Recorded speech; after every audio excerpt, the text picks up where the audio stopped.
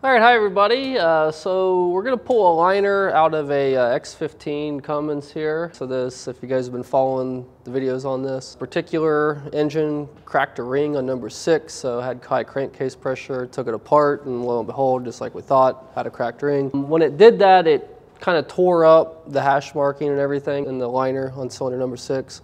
So we're gonna replace that cylinder. I mean, this truck only has like 350,000 miles on it, so we went back and forth. I mean, the main thing, the parts are really expensive. So if you go from 1 cylinder versus 6 cylinders, the parts go up exponentially, about $5,000 more. It gets a lot more than what the labor is. So we decided on this one just to fix number 6 and put it back together. So today I've got a universal liner puller here that I got from Ferrum Tools, one of my go-tos for any type of specialty tools, for main seal tools, injector tools, stuff like that. Very quick shipping, good people to deal with, and very reasonably priced as well. So this is their model 6400, I believe, liner puller. We'll put a link in the description, and also we'll go over a little bit more at the end of this video as far as what the tool looks like. But I've got it all set up here. We're gonna get up on top here, take a ratchet socket, and go ahead and pop this liner up out of here.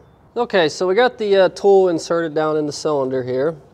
So on this particular engine, we've got the legs of this set at the highest setting. Another thing, we want to make sure we got these blocks so they're not touching the liner, because obviously you don't want to be fighting against yourself. So we got those straddled against the liner. We're going to go underneath and show you what it looks like, how it's properly positioned on the liner underneath the block. And then after we make sure everything's okay down there, then we'll get started up here on the top side pulling it out.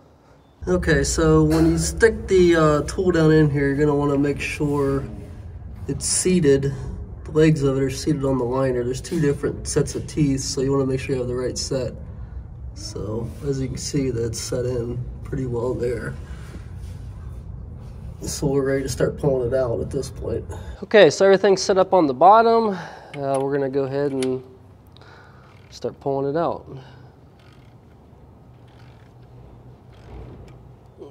As you can see, it's coming out pretty easily. I mean, as loose as this is, I mean, you probably could have took a 2x4 and a dead blow and popped it out.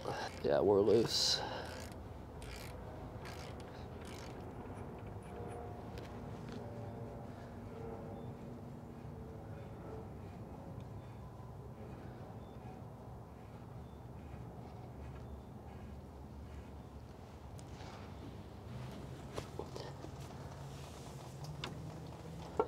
And there's going to be some coolant that's going to leak out the bottom, so I wouldn't make sure nobody's down below there while you're doing this. All right.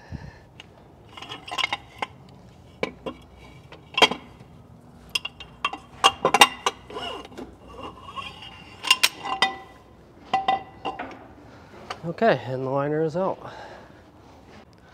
Okay, so we got the old liner out here, and as you can see, there's some grooves cut in, and it's been worn really smooth. If you go down lower, below where the piston travels, you can see there's nice cross-hatching down there.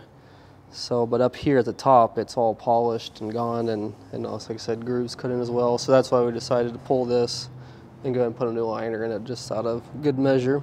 Okay, so this is the Ferrum Tools 6400 Universal Liner Puller. We got this a few weeks ago for this particular job. Nice unit. I can't exactly remember the price, but it wasn't too expensive compared to what the rest of them are up there. Pretty heavily built. Got adjustable legs on it here, like that. We just did a, obviously pulled that liner out of that X15, so all the way up we're fine.